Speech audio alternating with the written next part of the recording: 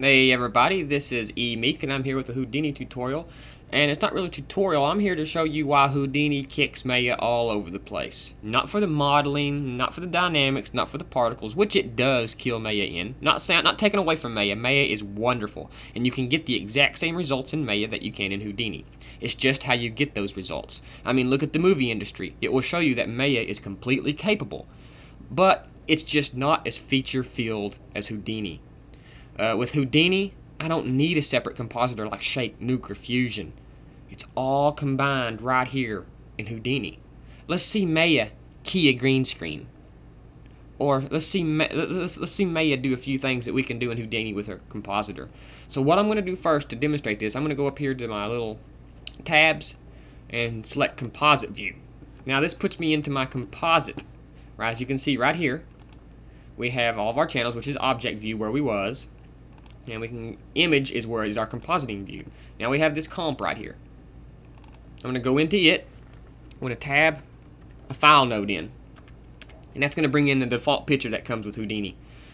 So you can fiddle around with the compositing aspect. Now if you tab this open and look at all the nodes, you can see there's a chroma key, you know, there's rotoscoping, there's masks, all the common nodes and operations that you would find in any other compositor like Shake. Okay, so we're going to give this butterfly a glow just to show you a quick way how this works. Okay, so the first thing I'm going to do, right click on the output and start typing invert, because I'm going to add an invert node. Okay, let's click on the display flag, and now we have this invert node. Now what I'm going to do is I'm going to click again, and I'm going to add a light.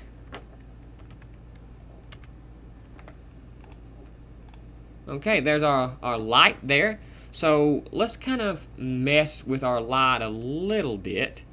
Let's see what we got here.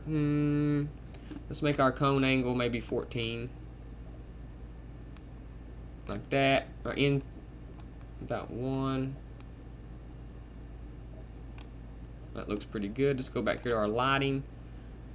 Let's see if we can bring some of this out a little bit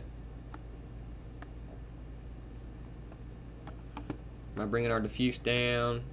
Okay, there we got a pretty good little picture there. And now I'm going to add an edge detect. Right click and type edge. There's my edge detect. Boom. Now we have this funky looking pic, huh? So now what I'm wanting to do is I'm wanting to blur this. So I'm going to tab and type blur. We're gonna add a halo effect, a halo-ish glow to this, just as an example. I'm gonna pop this edge into my blur. Okay, let's bring the controls up for my blur and make it a Gaussian filter, and we'll make the size about 31. So we're really blurred out there. Okay, so now after we do that, let's add a contrast node. There's our contrast node. Now we're going to set some of our contrast a little bit here. We're going to make this one minus 0.01, and we'll make this one 2. Like so. And now we have a really bright on his wings and stuff. Like here you can see where we're going with this. Okay. Now I'm going to add a brightness filter. And there's our bright filter. Let's do that. Now we want to turn the brightness up to, I'm going to say, or down to about 0.73. That looks good. That'll be good. Okay, now let's add one more node. We're going to tab in a composite node. Hit tab and start typing composite. Okay. Now let us go up here and we'll pipe brightness into the second input, and we'll pipe this default pick into the first input. Let's see what we got here. And now, as you can see, we have this cool glow, and if I move this around, you can see what's going on. This is being composited over that, as you can see here. and we have this nice little halo going around our butterfly. Let's look at the default pick. See, there's the original, and here's the composite.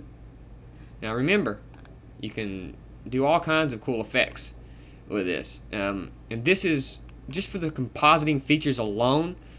Let's go back into our, I don't know, let's see here, our light, and let's mess with it a little bit.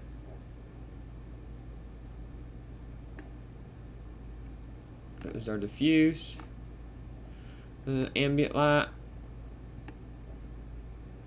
specular. And you can just fool with the looks all you want. You can change the color if you want. I mean, it's just, now as you can see, it's kind of glowing in a little yellowish color there. You can go in here and you can fool with this. I just wanted to show you how to do a halo effect, just as a quick example, because it's really fast, and it shows how you can use Houdini as a very, very powerful compositor like Shake. And I'm going to say it's probably just as powerful as Shake. Maybe not quite, because of rotoscoping and stuff. It does have rotoscoping, but Shake is, you know, it's a pretty old tool, but man, it's quite timeless. It's still one of my favorite compositors out there. And but what this does is, if I need to do anything really tedious rotoscoping or tedious keying, where I'm going to need a key light or a prime at, yes, I'll use Shake.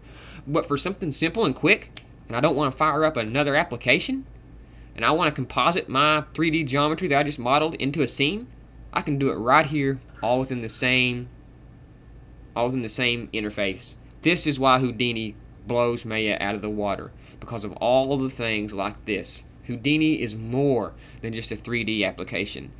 It is so broad and so complex that you can just study it for years and years and years before you ever really become a master of it. So check out the composite nodes, check out the composite features. It's really, really great, and this is why I've chose Houdini over Maya, 3ds Max, Cinema 4D, or any of the like. So thank you for watching, and we'll see you next time.